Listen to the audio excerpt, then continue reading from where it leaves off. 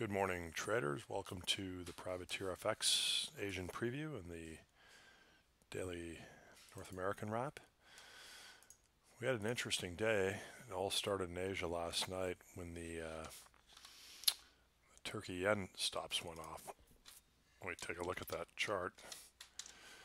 Go down to an hourly. I'll show you that price action. So this was in your morning where we had a big move up here.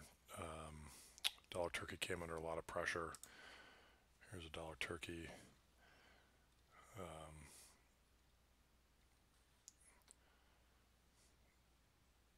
There's a Dollar Turkey chart there from yesterday in the European Open. From 467 we got up as high as 493, just shy of 493. See here in the hourly bar, the Central Bank of Turkey came out with an announcement that they had an extraordinary meeting, and then they hiked the late liquidity window by 300 basis points, which was not as much as I thought they would do, but you can see the outsized reaction, and that's just because of the huge up move. So we went from around 480, 450 and got all the way down to 454. So 30 big figures. If we look at the daily chart of Dollar Turkey,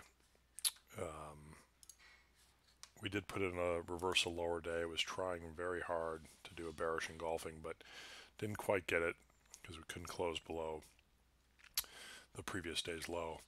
Either way, this is a statement. They made it, and be careful being long Dollar Turkey at this point. We are looking to buy it all the way down here, these old highs at 419, 420. So till then, I'm kind of staying out of it. But yeah, yesterday on the European Open, the Asian Open, it was really just a yen cross day. So you can see what we did. Dollar yen got all the way down to 109.55, and we closed up here at 110.08. So we did close below the 200-day after having 6 consecutive daily closes over the 200-day. This could be a sign of further weakness. We're definitely looking for a dollar correction. I think dollar yen would be one of the nice ways to play it. You can look at all these yen crosses. Aussie yen ended up closing kind of midpoint of the range. CAD yen, same. Sterling yen. Euro yen was one that we were looking at yesterday. This 129.35 to 25 to, what was this low here, 55. So that was a very nice clean break. If you look at your shorter term charts, we got through there. We got all the way down to 128.25, then had a bounce in New York and settled down here. So this is a bearish close. We did close the day below these old lows, and even below this old low, 128.95. So for me, I'm still looking to sell yen crosses. Dollar yen might be the best way to express this because we are turning slightly bearish the dollar, and I'll explain why in this next chart here. Let's take a look at the 10-year yield. Here it topped out at 313 for the 10-year. Had that bearish engulfing day last week, and then a couple doji type days, and another big down day. So a lot of people are calling for this correction to get down to right around this 290, this old low. We think it could even dip down to the 100-day, which is up down at 283. So if we do get a weakness in U.S. yields, that's going to put some pressure on the dollar.